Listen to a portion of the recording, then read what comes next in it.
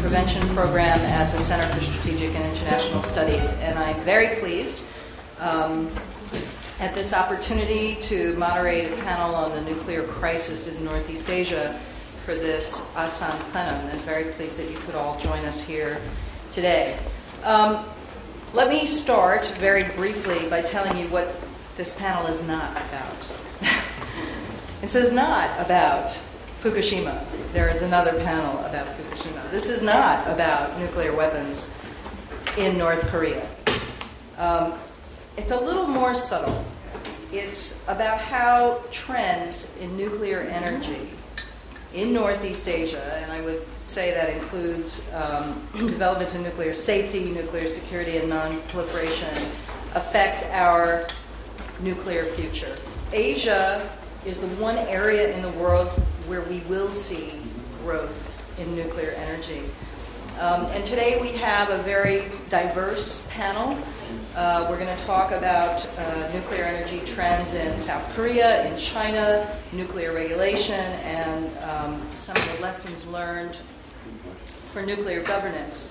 And the questions that we're going to cover are how nuclear energy moves forward and how choices about directions in nuclear energy, whether you develop sensitive technologies like enrichment or reprocessing or not, affect some of the future trends.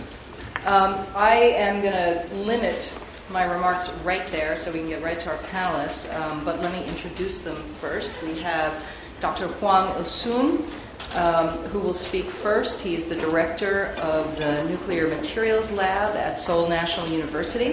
He has a background in nuclear and mechanical engineering, widely published, and you hold many patents.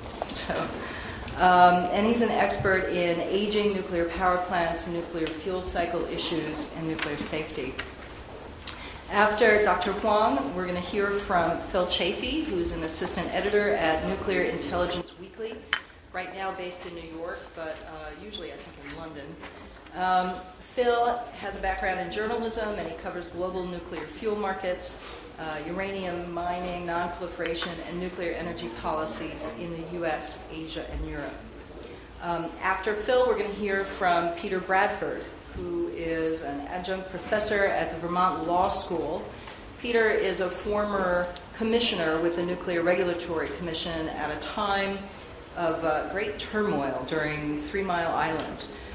He's also the former chair of the New York and Maine Utility Regulatory Commissions, and he consults widely. He has degrees from Yale University and is on the board of the Union of Concerned Scientists.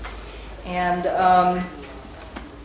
finally, we'll hear from, lastly but not, or I forget that phrase, last but not least, I should say, Dr. Scott Sagan, who is the Caroline S.G. Monroe Professor of Political Science at Stanford University, and a senior fellow at CSAC. He's co-chair of the American Academy of Arts and Sciences project on global nuclear future initiatives. Before Stanford, Scott was at Harvard University. He's worked for the Joint Chiefs of Staff and has consulted on a wide basis within the U.S. government.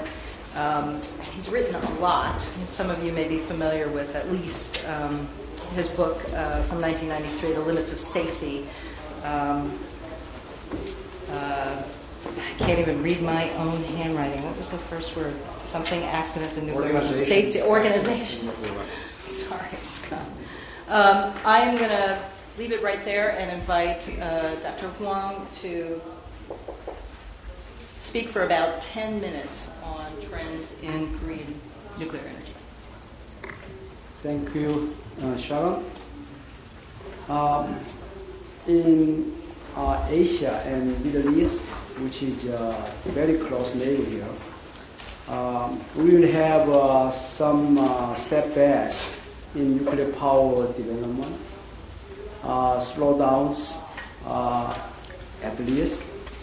However, I bet in the next 10 years, the nuclear renaissance will fully come back in this part of the world, which is in direct contrast to the other part.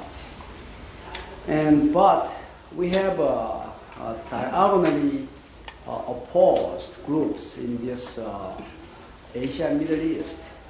Those who are still in Cold War era, including India, Pakistan, and Iran, North Korea.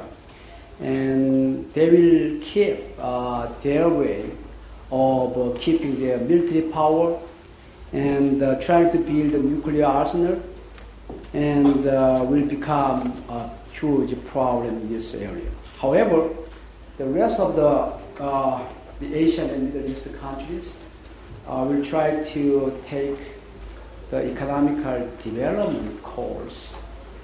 And Myanmar recently tried to move from one group to the other group to become prosperous. And in this race of economical growth in Asia, we expect the Asian community will place efficiency as the most important quantity, as opposed to safety or security. So in this sense, we try to copy the technological development and infrastructure development from Western world to reproduce here, even with a greater efficiency and economy, and which is very essential to the economical growth in the region where energy resource is truly scarce. So with this trend, we will have to find a way to overcome the big risk of black swan. So how can you do it? That's the big question in the mind of everybody in this part of the world. This the community and the continent had been based on Confucius value, and we will be putting higher priority in the governance and also political power over the technological perfection. So we worry about the culture issue on safety, also to some extent security. So how can we overcome this cultural barrier to ensure this safety and security will become the common the mandate for all the countries pursuing nuclear power program in Asia and Middle East. The security culture is going to be a big issue because we have been living with a lot of the calamities ranging from military clashes to natural disaster, including earthquake and tsunami, and also floodings and volcanic eruption. Also, we had a lot of political instabilities, military dictatorships, which cast a lot of doubts about predictability in personal life, community life. So, we believe we have a huge security problem even without nuclear power or nuclear security issues. So we may be desensitized about the security with nuclear materials or nuclear technology, because we already are living with too many security problems. It's not a new problem. So in order to handle the cultural issues, we need a strong leadership who can truly keep entire community alert and putting the highest priority to attract the policymakers and also to foster young mind to come to this field. And because we have a similar background, a similar cultural history, and there may be some hindsight. So we will have to seek some outsider spectators or cross-examiners to become a part of our leadership, so that they can alert point that we maybe just by mistake or by our history, if placed under negligence, can be brought back to the table of important actions. Thank you. I'll jump right in. China is by far the fastest growing nuclear industry in the world. And when people talk about the nuclear renaissance, the only place it really makes sense is in China. Right now there's 16 operating reactors, which make up for about 12 gigawatts of power. But there's another 26 under construction. And the current plans, if they end their post-Fukushima halt and new reactor approvals, is for some 70 gigawatts or even more, maybe 86 by 2020. Depends on the timing of that, which I will get to. But before talking about the post-Fukushima halt, I just want to set the stage a little with what was going on in the Chinese nuclear industry beforehand. Under the surface, even though the whole nuclear industry is government-run, there's various there have been long bureaucratic battles fought, and there's been very high-level safety warnings. In 2009, Li Ganji, who's the head of the Chinese nuclear safety regulator, the NNSA, he warned about an over-rapid expansion of nuclear power. And in January 2011, just before the Fukushima accident, there was a report from the State Council Research Office, which is comparable to the US GAO, which warned that the current momentum threatens the long-term healthy development of nuclear power, and gave a number of other concrete warnings. So this was all on the agenda before Fukushima. Some of the other struggles the industry was facing, there was some public pushback. One interesting example is in Shandong province in northeastern China, right on the coast. There was a group of newly affluent landowners and developers who opposed a nuclear power project because just sort of NIMBYism, and they effectively made China National Nuclear Corps, formerly the main nuclear utility, shelve the project. Beyond that, there are various bureaucratic battles, or there were various bureaucratic battles. China National Nuclear Corps was started as sort of the company that started most of the nuclear program in China, but it has long been struggling against China Guangdong nuclear power, which is at this point developing the most and will be the preeminent nuclear power utility in the country. CNNC, the older one, controls the domestic nuclear fuel cycle, but both of them import uranium, and both of them have sort of competing technologies. Both were competing with Chinese-designed technologies, and both championed different third-generation Western reactor technologies. China Guangdong Nuclear championed the Areva EPR, of which it's building 2 in Guangdong Province in Taishan, and CNNC championed the AP1000, which is built by Westinghouse, owned by Toshiba. In 2006-2007, the Chinese government selected the AP1000 as the primary model for the future third-generation reactor fleet.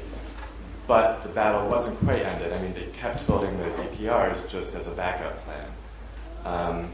There was also I wouldn't say conflict, but those two utilities are relatively small. The big 5 utilities in China all were trying to push into the nuclear sector, partly to diversify themselves away from coal.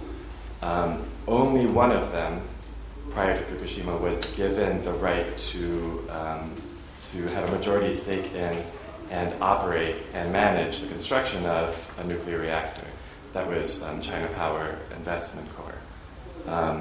The other four were still pushing for that. There was also the debate of when the Chinese government was going to allow inland reactors to start being built, because currently all the reactors under construction and operating are along the coast. And finally, those foreign vendors were, even though they were, they'd signed contracts and they are building their reactors in China, were very concerned about the Chinese legal infrastructure, particularly in regards to liability, where right now there's just two statements from the Chinese government that there's no law that's come out of the State Council or anything.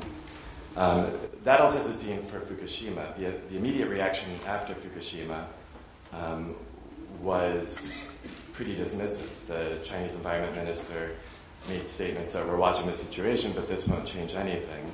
But for two reasons. One, Fukushima just got a lot more serious over the week after March 11th, and the reaction in China. The public really was freaking out. There was reports of grocery store shelves being stripped of all the salt because people were looking for salt.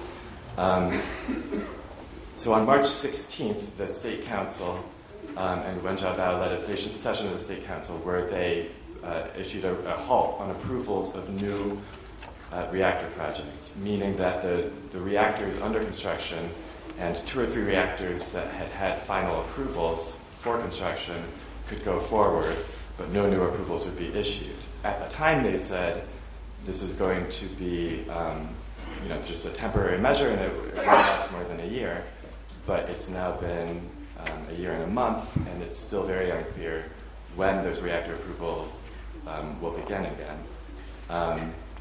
I think a lot of what's going on, it's hard to say. It might be connected to the leadership transition in China making a decision on this. But there's a lot of these bureaucratic battles are also playing out. At this point, it looks like the big Chinese utilities will not be able to take the role in nuclear they were looking for, at least for the discernible future. It's unclear what's happened on the legal side. There is some massive Chinese nuclear law that a draft is circulating in the government. It's hard to say what's happening. And I think the biggest battle may be between the different generation reactors. China Guangdong had been building its CPR 1000 reactor, which is derived from French technology, but it's still a second-generation reactor. And there are plans for building many more of those. But now the question is whether those are safe and whether those planned projects should be switched to AP1000s or potentially another reactor technology. But a lot of the long lead items have been ordered, and there's a constant tug of war within the bureaucracy and within the government as to what to do there. I could go on, but that's the general state of play in China right now. Let me just, both of you were underneath your 10 minutes. So we get 15, 20 minutes each, right? You can have a lot more time. But let me, so this vision of sort of rampant growth in China, you're not seeing that right now, where it might slow down enough for some of the institutions to catch up, would you say? Maybe. Let's say there's no new approvals for the next 5 years, it would still add up to about 40 gigawatts by 2020, which is the official target goal of the last 5-year plan. It's still a lot more than they have. It's still a lot more than they have, and it would still make them one of the biggest nuclear countries in the world. But it would slow it down considerably from their previous goal. They were talking 70, 86, 112, all by 2020. So it slows it down dramatically. But, they could issue approvals tomorrow. I don't know the inner workings of the State Council and what's happening there. And Dr. Huang, Korea is, unlike China, kind of building steadily and still has plans to build steadily. Right.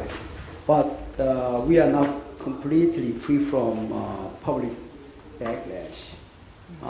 We have presidential election this year, and the leading opposition party has promised when they get the power, we roll back the plan for nuclear power development from about 60% of electricity generation by 2030 to about half of the level.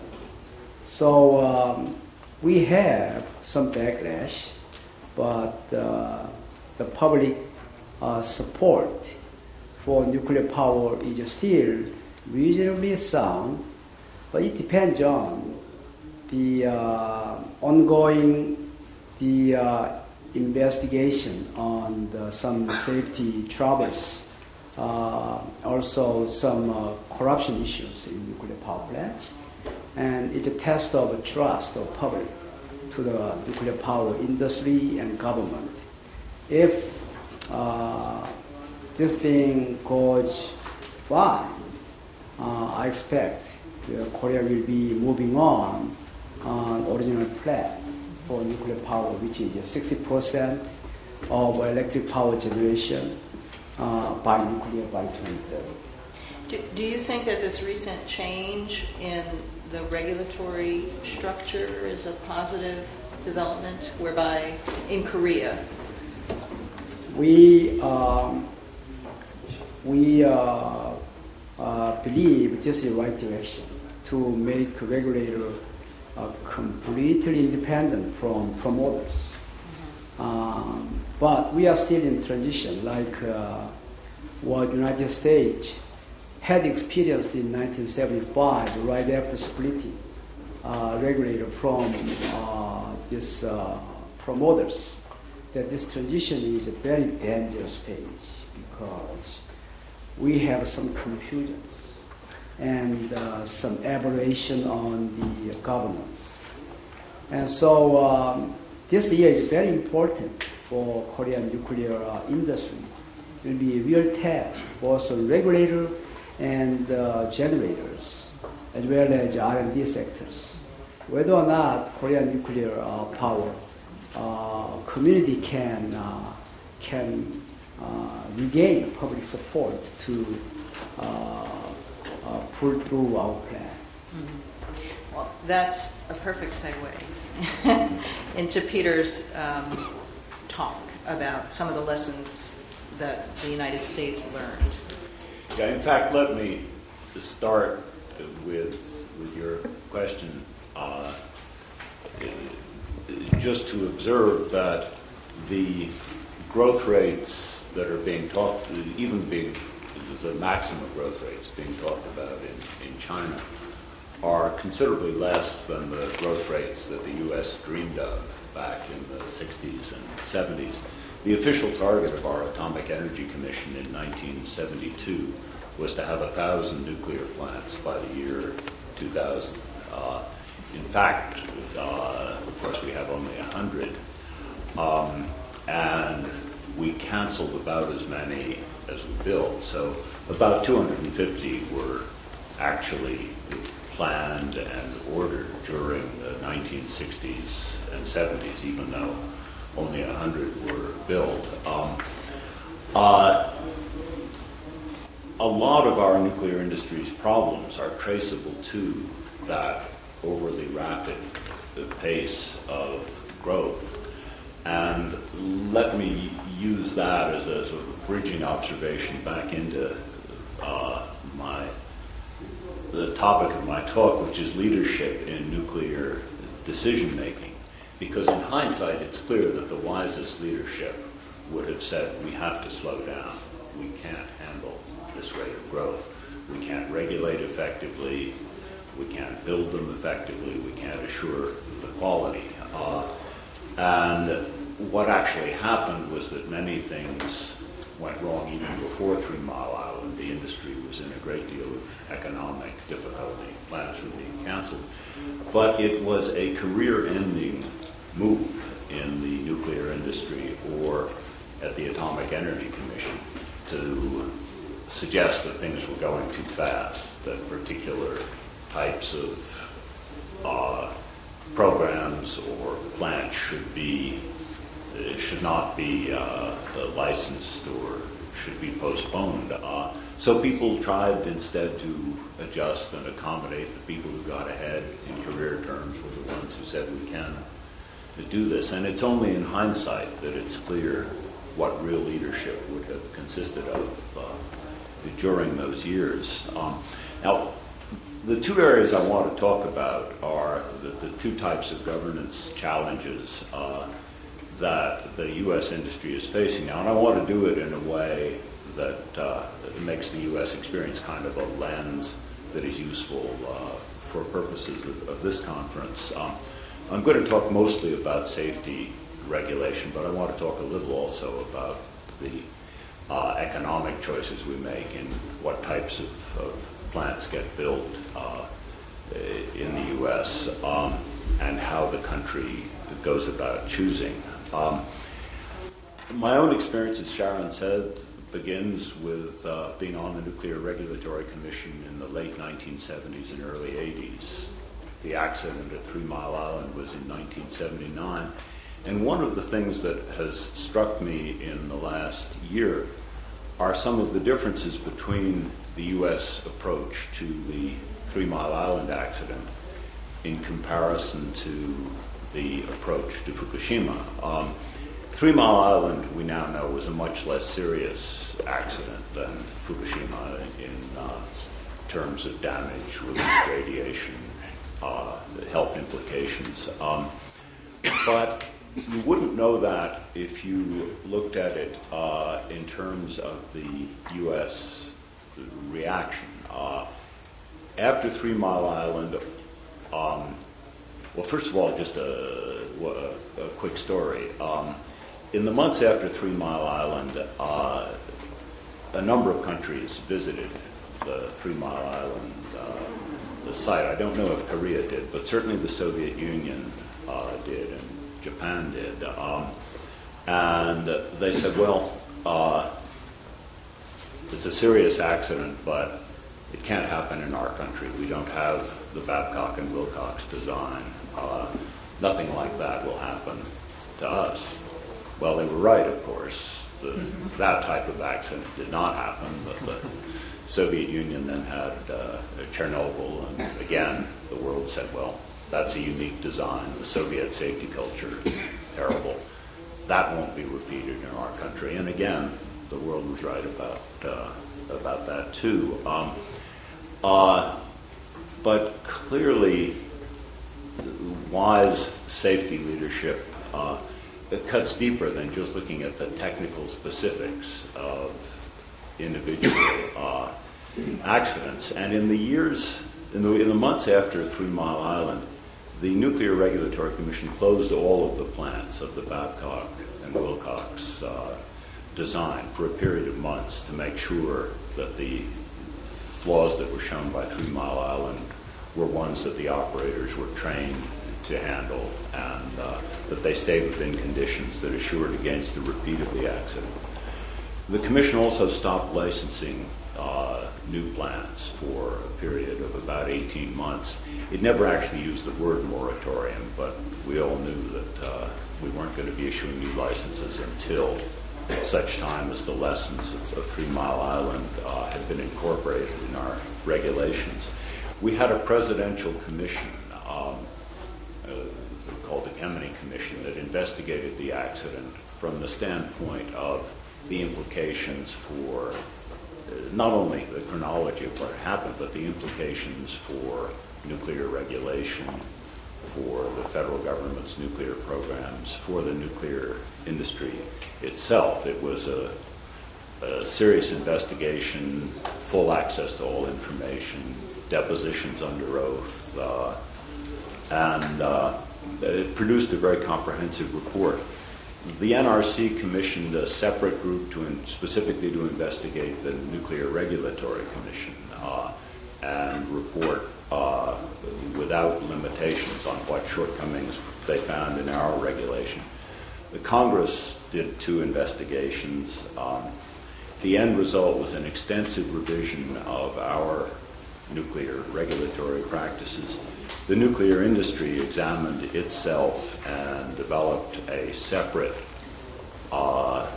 quasi-regulatory body of its own, non-governmental, called the Institute for Nuclear Power Operations, in order to make sure that even the weakest of operators was adhering to acceptable standards that did not jeopardize the U.S. nuclear fleet in the future. So very fundamental introspection and changes. Now, the Nuclear Regulatory Commission today, in the wake of Fukushima, is doing a serious analysis, has done a serious analysis of the technical aspects of the Fukushima accident, and they are undertaking to put a number of technical reforms into place. But they're not doing the kind of analysis that they might require of a licensee who had a serious event of its own. That is a root cause analysis. When they find shortcomings in the U.S. regulatory framework as a result of the Fukushima accident, when they find shortcomings of what's in place at the plants, they aren't looking behind that at events that might shed some light on the regulatory shortcomings that allowed it to come into being. And let me just give one example. The NRC received a petition several years ago from a group of scientists saying that additional safety precautions were necessary to protect spent fuel pools against potential loss of coolant. Not only did the Commission not entertain that petition in a serious way, but one of the commissioners asked the NRC staff to prepare a study not to evaluate this petition, but to discredit it. And when our National Research Council undertook a separate evaluation of the issue, the NRC engaged it in a dispute over what information should or shouldn't be made public and prevented its release for nearly a year. Now, the Commission has now agreed that improved spent fuel pool protections are necessary, but no one is looking back 6 or 7 years ago and asking, why didn't we take this petition seriously at the time? What is it institutionally about the way we looked at the issues raised by this petition? It would be a mistake, though, to conclude that the collapse of what had been thought to be a nuclear renaissance in the U.S. 3 or 4 years ago is in any way traceable to Fukushima. The hope for new nuclear plants in the U.S. had already run afoul of the fact that their economics were fundamentally unfavorable. The U.S. system is now divided. About half the country uses competitive power markets to choose new capacity. Half uses the old model in which regulators approve construction and the customers then have to pay the costs. All of the plants in the power market regions, the proposed new plants, have been canceled. They simply cannot compete with low gas prices and the drop-off in demand resulting from the recession. Plus, their own cost estimates have gone up. The 4 plants that are actually making some progress are all in the regulated regions, and they are all making progress only because the 2 states involved have committed the customers to put up the money in advance to handle the costs of financing them. So it's clear from the U.S. experience that in countries with a profile like the U.S., and I'll say more about that in a second, new nuclear is not going to be competitive, especially with natural gas, for a long time, and not many new plants are in prospect. The characteristics that do support new nuclear seem to be the characteristics that obtain more in this part of the world. High growth, limited access to gas, strong centralized decision-making that's strongly committed to supporting nuclear power. It is helpful but not essential to have also policies that would charge for carbon emissions. What does this tell us about nuclear leadership? Well, let me just make 2 points. First, nuclear safety requires a method of making decisions that will produce safe results practically 100% of the time. And this is an expensive and it's sometimes a disruptive process. But in the wake of nuclear accidents, like most other serious accidents, there will always be a trail. There will always be a trail consisting of memos that warned against this type of event, memos that for one reason or another were inconvenient, were disregarded, were shunted aside. And there will always be people whose careers were damaged by warning against events of the type that actually occurred and persisting in those warnings to the point where they came to be regarded as a nuisance. So it's important for a country in furthering its safety culture to ask itself again and again, do we really want wise nuclear leadership, and are we following practices that actually reward the raising of serious concerns? It's not enough just to fix the technical problems as they appear. And the second principle that I put forth is that sound regulatory principles, whether economic or safety, are much more important than prophecies. That an easy way for an economic or a safety agency to get into trouble is to focus on prophecies, to think that it can foretell the future, that in 10 or 20 or 30 years we will need this many plants, that the worst conditions from a safety standpoint that can occur are X, Y, and Z, and therefore we don't have to guard against anything beyond those specified sets of events.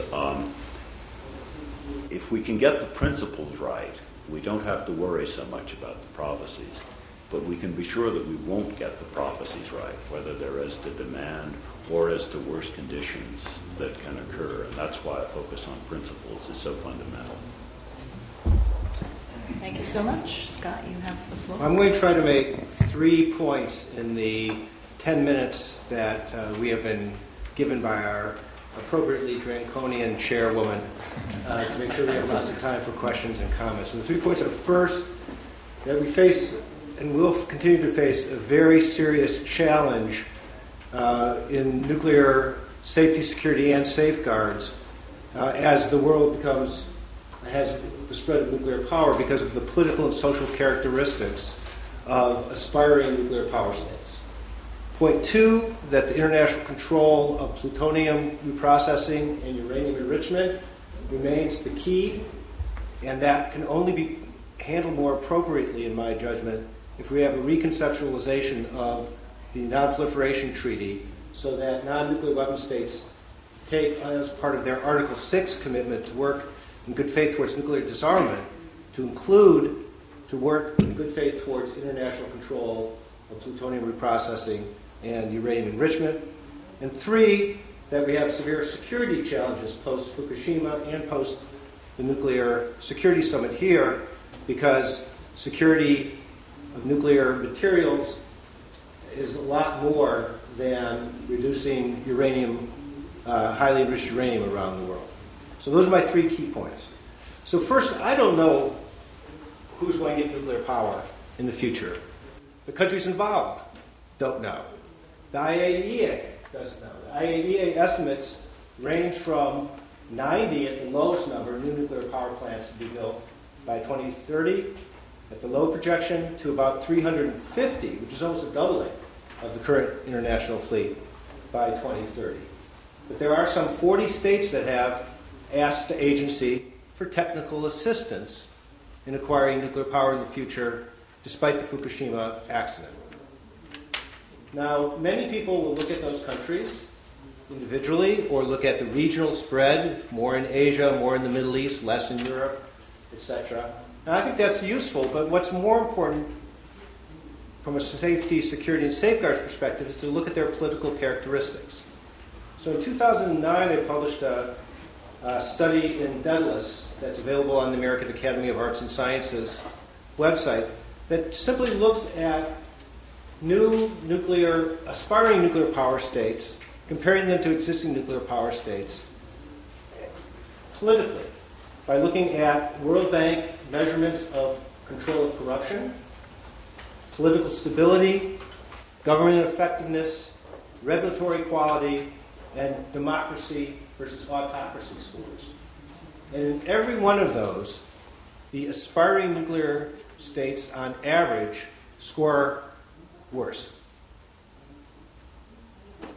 Lower in control of corruption, lower in political stability, lower in government effectiveness, lower in regulatory quality, which is a World Bank measure not in the nuclear area, just in general, and lower in terms of democracy. And that's important. And Fukushima, if you look at the countries that have dropped out, Germany, Switzerland, potentially Japan, only makes these trends look worse. So I think we have a severe problem. Countries who are trying to get nuclear power are more corrupt, have more corruption, and corruption is related both to safety violations and security violations. Virtually every case of nuclear smuggling, you'll find corruption playing a part of it, and corruption clearly is a problem in potential selling of materials or potentially of using inadequate supplies or fake supplies in a nuclear power plant, a case that we had recently here in Korea. Democracy is important as a score because we have had democracies and non-democracies alike have built nuclear weapons. Democracies and non-democracies alike have joined the NPT. Democracies and non-democracies alike have started nuclear weapons programs and then ended them. But only non-democracies have joined the NPT and then started covert nuclear weapons programs. By my count, there are 8 such states. South Korea, very briefly, when it signed. Iraq, Yugoslavia, North Korea, Libya, Romania, Iran, and Syria. So something about non-democratic states that permits their leadership to believe either they won't be punished or that they won't get caught. So one needs to take into account the political characteristics, not just the technical characteristics. So that's point one. We have a severe challenge of governance coming down the road. Point two is that in order to deal with the problem of uranium enrichment and plutonium processing, we need to rethink the central bargain of the NPT. The NPT is often stated to be a bargain between the non-nuclear weapon states and the nuclear weapon states. Nuclear weapon states agree to work in good faith towards the elimination of nuclear weapons. Non-nuclear weapon states agree not to seek or try to acquire them, and in exchange they get Article 4 rights to acquire nuclear power. If you read the treaty closely, however, you should note that Article 6 of the NPT does not just apply to the nuclear weapon states. It clearly states, and that was the intent, that all members of the treaty must work in good faith towards the eventual elimination of nuclear weapons. And I would argue that the more states that have sovereign, that is, nationally controlled uranium enrichment or plutonium reprocessing, the less likely it will be for the nuclear weapon states to be able to get to very low numbers or zero because they'll be worried about breakout. Seeing that and recognizing that, it seems to me to be clear that the non-nuclear weapon states, instead of just complaining that the nuclear weapon states aren't doing enough to disarm, should take it upon themselves to say, what is our responsibility? And if part of our responsibility as non-nuclear weapon states should be to work in good faith towards having some kind of international control and permanent international control over uranium enrichment and plutonium reprocessing. So I think the Bush administration was wrong. It didn't have a legitimate argument to be made to say that, as it tried to argue, that there should be no more states that ever enrich or reprocess. They could make that argument, but it was very hard to make that in a legitimate manner. But what they can say, what all administrations, regardless of whether it's a nuclear weapon state or a non-nuclear weapon state, should say, is as we negotiate and think through what are the future of reprocessing and uranium enrichment in a world with more nuclear power, who will fuel these and how we'll deal with the back end of the fuel cycle, that one has to work in good faith towards international control and doing it in a permanent manner, with safeguards done in a permanent manner, so that any country that withdraws from the NPT could not benefit legally. That is, it would decrease the incentives to withdrawal and would increase the cost of withdrawal if we have legal mechanisms for permanent international control of uranium enrichment and plutonium processing. And lastly, I want to make one point. As much as I think that the Nuclear Security Summit here was useful as a way of measuring and encouraging further implementation of the global reduction of highly enriched uranium around the world, the easiest materials by which to get nuclear weapons, in the future that can't be enough. And here I point out 2 points and close here. One is that Fukushima could have been a man-made disaster, not a natural disaster, a point similar to what Peter was just noting. And that terrorists looking at potential targets have a very clear symbol now of what a attack on a spent fuel pond or a sabotage of energy sources into a fuel plant could potentially do in terms of an environmental disaster on a facility. So as we think about security, we have to take that into account. And lastly, I would note, and end here, is that terrorists have not just been interested in attacks on nuclear power plants, and they've not just been interested in trying to get highly enriched uranium, although terrorist organizations are known to have plotted both kinds of attacks. They've also been very creative in trying to think through what other kinds of nuclear materials might be useful for them. And the case in point, I think, is Dhiren Borat, the Pakistani national arrested by the British police in 2004, who actually gave a report creatively to Al-Qaeda and briefed it back in Pakistan about how to create dirty bombs using americium out of alarms, fire alarm systems. In the trial, they released the information here, saying that they were going to try to purchase 10,000 smoke detectors, cost 70,000 pounds, and this is the most chilling last line of a paper I've ever read. Estimated casualties will be in the region of 500 long-term affected if dispersed in a busy area, inshallah. God willing. God willing, it will kill 500 extra people. So my points here are that regardless of whether you think we've been delayed by a long time in this train moving forward with nuclear power, or just derailed in a short period of time or a long period of time, we're going to have more nuclear power in the world. And the political characteristics of the states need to be addressed.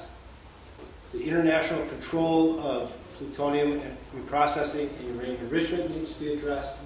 And nuclear security needs to be much deeper and much differentiated, much more diverse in our strategies than what we've done so far. Thank you, Scott. I'm going to take the chair's prerogative while all of you are gathering your thoughts for questions. And ask you, Scott, I'm intrigued by this idea of permanent international control over enrichment and reprocessing. How do you feel about fast reactors? Do you consider that? I mean, usually enrichment and reprocessing are considered sensitive technologies. Fast reactors require reprocessing. Some of them can be configured to breed plutonium. Do you think that the permanent international control of enrichment and reprocessing kind of solves that problem, or would you foresee any restrictions? Yeah, I don't have technical solutions to a variety of different potential reactors that could come down the pipe. What I do object to is the view in some countries that we have a sovereign right to have our own processes regardless of what the international community would think, and that we're good on our NPT commitments and therefore leave us alone and don't demand for us to think through these issues. And my only point is a conceptual one, which is the non-nuclear weapon states have to take their responsibility more seriously rather than just complain. Even though I've complained about the nuclear weapon states not doing enough as well. And so as you design these, whether it's fast reactors or some of the other newfound reactors, one needs to think through how could one guarantee or have some kind of international multilateral ownership of something instead of just national ownership? And how could you have, whether it's Type 66, permanent IAEA safeguards attached to them, or some other kind of mechanism that would stop a country from legally withdrawing plutonium for weapons purposes? Because unless there's some kind of permanence attached to that, a country could always withdraw from the treaty and then say, I'm going to use this for nefarious purposes because I have a national security need. As long as that problem is not addressed, I can't see how the nuclear weapon states can go below low numbers. And one last question on that. On your permanent international control of enrichment and reprocessing, are you presuming that you would have some agreement among the nuclear weapons states on a fissile material production cutoff treaty that they would have? That would make it a lot easier. It would certainly make it a lot easier to get anything like that, yes. Okay. All right. Thank you. Dr. Wong, did you want to add Yeah, something? thank you for inviting me to this panel. As a nuclear engineer who I am, I've been thinking about that question that you raised over the last 20 years on how we can come up with a technological solution to this proliferation issues in nuclear power industry. And my conclusion is that exactly the same as this, we should place all the enrichment and reprocessing under international control. But how can we get there? With NPT Article 4 already. Then we should start some small test bed experiment with a country having leadership in this field to show the world that there is enough incentive to do so. And Belgium has been one of the most important leaders in this field that has been promoting a new technology of fast reactor, not using sodium, using lead bismuth, and burning all the spent nuclear fuel waste and leaving behind only intermediate level waste, not the high level waste. And by using pyrochemical technology, not aqueous technology, and still putting whole thing under international control. And they open the world to come join this multinational project. And I think this is a very significant undertaking that we should pay attention to. And under this new technology, what we can picture 20 years down the road is that having a regional, multinational transmutation systems, large scale, complex. And we have a new technology called the small modular reactors with nuclear fuel that can be burnt for over 10 years when once charged. And then we can take spent nuclear fuels back to those regional centers. So from cradle to grave, we can have full control, but only for those countries who have leadership to join this test bed. And then those leadership should work hard to deliver enough benefit in economy, safety, and environmental impact. I'm sure we'll get positive proof. So we have a kind of mix of technical solutions and institutional solutions. We have 25 minutes or so for questions, so we have plenty of time. I would just ask you, raise your hand and identify yourself and hopefully make it a question rather than a comment. This gentleman in the back. I mean, you can make comments too, but it's always nice to have a question. If you could identify yourself too, it'd be great. Yeah. Did I not say that? Sorry. My name is Don Parent. I'm a journalist. I just want to ask Mr. Huang a question. One major, huge company here makes all South Korea's reactors. This company has been involved in all kinds of high-level leadership issues in recent years. I wonder, if it's a good idea to concentrate all of South Korea's production of reactors in the hands of this one company. And how can we be sure that this company, as it pursues its export drive overseas, will be observing all the niceties and so forth that you and other members of the panel have been discussing? Thank you. Question about that. Technology. Well, a question about concentrating all of Korea's resources in KHMP. Or KEPCO. Well, it's actually Doosan Heavy Industries. Oh, and Doosan. They make the reactors. For what purpose? Well, the question, if I'm phrasing it correctly, is does that constitute some governance issues because of the concentration of all the technology, business, everything else? Especially since this company has been involved in tremendous leadership problems in recent years involving its owning family and so forth.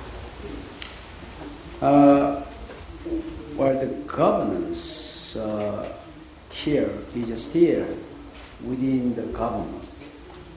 This business is a highly political business and regulated business. And still, we have good control. It's not out of hand yet. Still, the fuel cycle part is very strongly connected to United States. Also, some of core technology, softwares, and control instrumentations are strongly tied to U.S. technology. But your question is, what about 10 years later? And if Korea has a huge, the single country residing over all this aspect of nuclear power, well, I think this I mentioned about this year of a presidential election and test of nuclear power industry and government by public will call for multitude of control mechanisms, both on safety regulation and also the verification of plant operations. So we'll be going into more of control, and that control capability will be far above financial leverage of those industries that you worry about.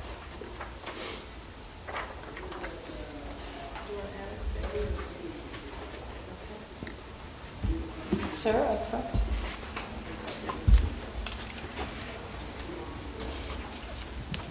I'm Dennis Blasco for Philip. Is China training enough operators to actually safely operate all the, what you say, 26 plants or reactors that are currently under construction? It's a great question. It's a great question. Probably, I mean, they're trying to constantly train up. There's constantly new university programs opening. There's various exchange programs with utilities in the U.S. And there's a huge training center at Daya Bay, which is one of the oldest nuclear plants there. My guess is probably for this level, for that 26 under construction, there would probably be enough. if they did succeed in going up to 86 gigawatts or 112 gigawatts by 2020, it's hard to imagine they would have those resources. One other question is the regulator. Do they, there's this sort of salary war between the various utilities trying to get experts who can operate their plants, and it's really hard for the regulator to compete with that. I mean, as of 2 years ago, the regulator only had a couple hundred people regulating the entire operating fleet, as well as its 26 reactors under construction, as well as all of the planning for additional reactors.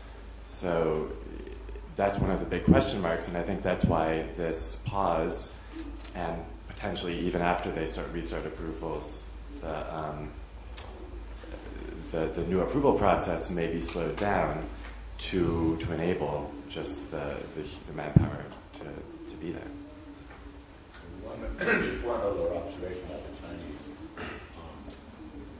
program. In many ways, their concept of building a number of different types of reactors, seeing what works, and then maybe emphasizing that more, has a lot of appeal. But in the context of your question and Philip's answer, not so much, because the ability of people to move back and forth among the different reactor designs will be limited. It's the reason why the hoped-for renaissance in the U.S. of a few years ago was to be based so heavily on standardization. Just get a couple of designs, stick with them rigorously. For the moment, forget the small modular reactor boomlet, which is kind of a bowling ball through all that. But it's hard to see how the Chinese program, growing fast with the number of significantly different designs, isn't making that, the problem you mentioned, more difficult. Other questions? Scott? Scott Snyder. This wasn't quite raised by any of the presentations, but I'm wondering about Chinese nuclear plant exports and their implications for the nuclear non-proliferation regime. Let me add to that, and not just China, but Korea also. I mean, when you look to sort of the next tier of nuclear suppliers, Korea is obviously there, and China, and maybe even India. So if panelists would care. I guess I'll start with China if you want to talk about Korea. The Chinese have been involved in bidding for various projects around the world, Lithuania, Turkey, Vietnam, South Africa. But it was described to me by one Chinese official as sort of just a test run. They're trying it out. It's not clear there's any real government support for those exports. And I should stop myself because there have been exports to Pakistan, the Chashma reactors, and they have contracted for more of those. Those are from CNNC. Those are Chinese technology, and those aren't really commercial operations. Obviously, those are very important from a proliferation point of view, and from the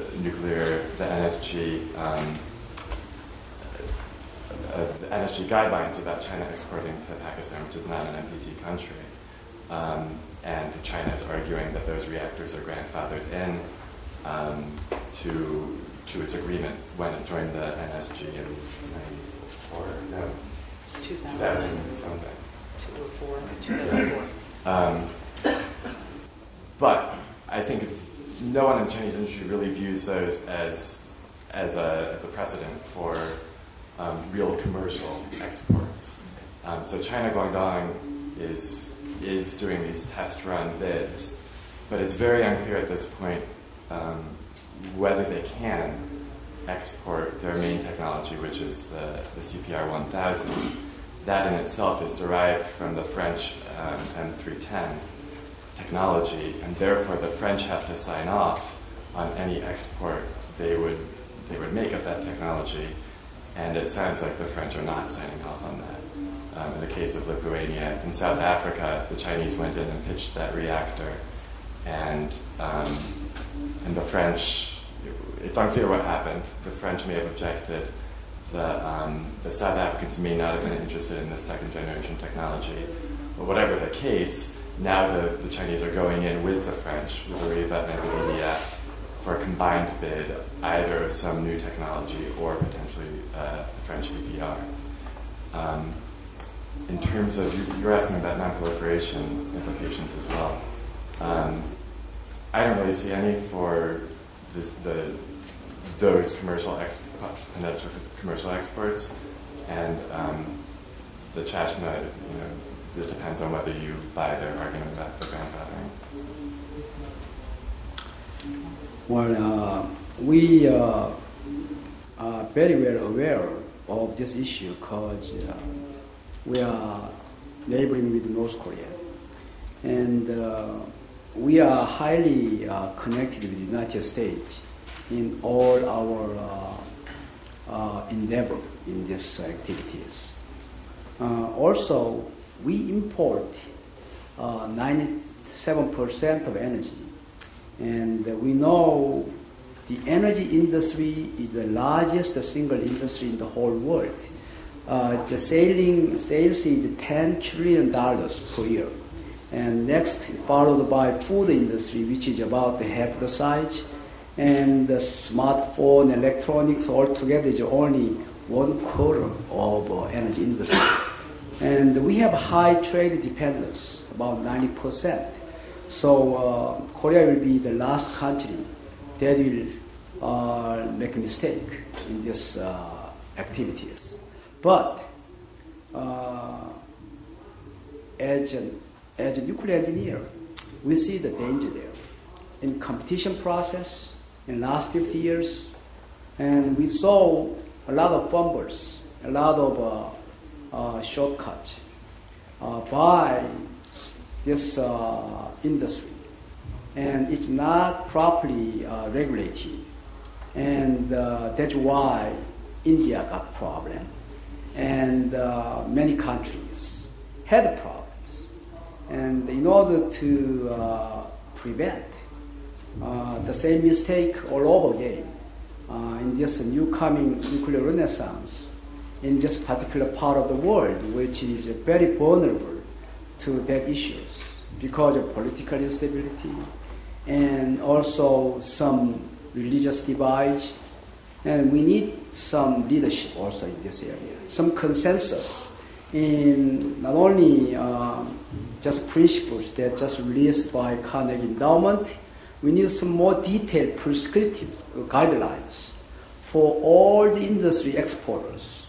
And we also need some peer review process. Even though it's confidential, all deals are confidential, but we gotta have some auditors to interrogate those process, not afterward, in proactive way. I agree with you, we have to pay attention, but Korea will be fully cooperating in that respect because we don't want to make any mistake and screw up this whole market. Okay. Peter, did you want to add something? Actually, much of what I would have said, you wound up, you said is better. But just to expand the point of that there is a real tension between competition and the imposition of regulatory requirements of all sorts, not just proliferation.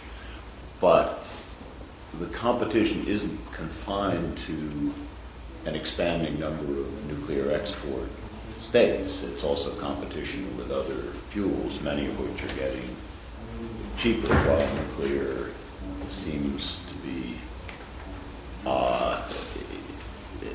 either staying expensive or getting even more expensive. So the cost pressure against the very types of safeguards that you describe is great, and it's growing. And there's going to be, in country after country, this tension between saying, okay, here are the requirements that will solve this problem, and other people saying, but if we do that, we won't build nuclear, we'll do something else, or we won't buy from this country, we'll buy from that one. And how that tension is going to play out takes us right back into the leadership issues that are the theme of this conference. Corey, and then let's take 2 questions at a time now. We only have about 5 minutes left, so let's take 2 at a time. First, Corey, and then Nobu. Up front. Thanks. I never want to step in front of Nobu. My question is for Scott, but others may want to weigh in, and it plays right on this last point of leadership. We regularly appeal to leadership on non-proliferation and security with regard to nuclear energy, nuclear expansion, fuel cycle, etc. And yet in this region, I think that leadership is lacking. And there are lots of examples of ways in which the nuclear enterprise could be pursued differently, both technically and politically, that would demonstrate real leadership, that would have the opportunity to set good examples, that could set valuable precedents that would allow us to do things in other regions or with other countries that we currently are a little bit constrained in doing. And so I guess I would formulate the question this way: how can we better articulate the value of leadership, and I mean the practical value of leadership, to countries in this region, and better explain the potential harm that comes to them if they don't exert that leadership. All right, and then Nobu. Thank you very much. Nobu Akiyama from Hitotsubashi University. Two quick questions to Professor Wan. So regarding the regional multilateral solution for the spent fuel, do you think it's really possible to establish cradle-to-grave solution in East Asia? And if so, how long do you think it takes? And by that time, the system was established, how would you deal with the spent fuel in South Korea? And the second question is, if the South Korea is to develop its own spent fuel solution, so back-end solutions, including the reprocessing and probably the fast reactors, then if the North-South situation is still there, then how would you interpret this North-South joint declaration of denuclearization of Korean Peninsula? Okay, so first, convincing leaders in Asia of the leadership value. Scott, do you want to, or Peter? I don't think you can't legislate leadership, but I think you can try to exhibit it. I think the Obama administration has tried to take leadership on the disarmament side, but I think you could do more by taking leadership on changing some of our own rules on the fuel cycle side. So, for example, having a capability to have take-back agreements for fuel would create costs. It would be hard for the United States to do, but would be very helpful in trying to get others to say, for the sake of non-proliferation, you need to accept some costs as well. We could have a much greater leadership in terms of having more IAEA inspections on some of our new facilities. That's something that countries will say, well, why should we have new inspections when you're not going to go forward with yours? People say, well, we don't really need it in the U.S., but leadership would say, yes, this would be a very helpful thing. And last, I just wanted to know one point about, some people have said, well, the real problem is Article 4 of the NPT and the inalienable right for all aspects of the fuel cycle. But Article 4 of the NPT does mention inalienable rights. It's unfortunate that they use the 18th century concepts of natural rights in the Declaration of Independence as if countries have a right to life, liberty, and the pursuit of plutonium. The article actually is contradictory. It says inalienable right, conditional upon a state demonstrating that it has kept its Article 1 and Article 2 commitments. So to me, unless the IAEA can attest that you have kept all of your Article 2 commitments, you have temporarily sacrificed that inalienable right. And I think we just need to remind people of that. Dr. Hong, you want to comment on? The question was, yes, the question was whether or not the cradle-to-grave concept can be materialized in the near future, and can Korean really come to a part of this approach? Yes, and we have enough technological basis to positively anticipate its outcome. And Belgium is testing most difficult part, and this will be done by 2025. It's a MIRA project, it's an international project to burn all the high-level waste.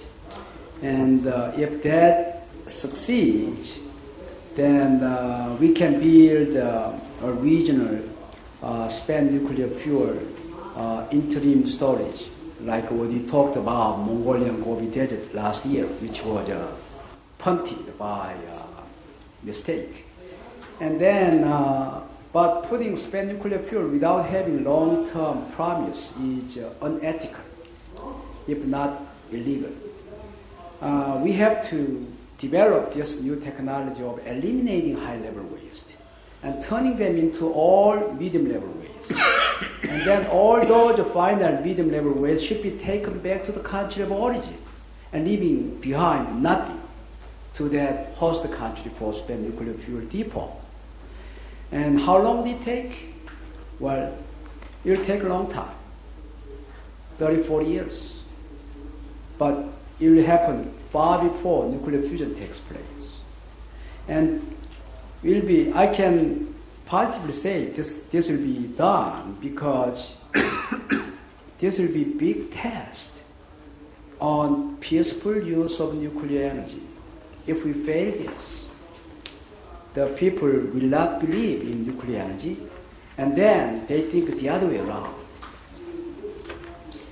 He also asked about the joint denuclearization agreement. What? The joint denuclearization agreement is more political things.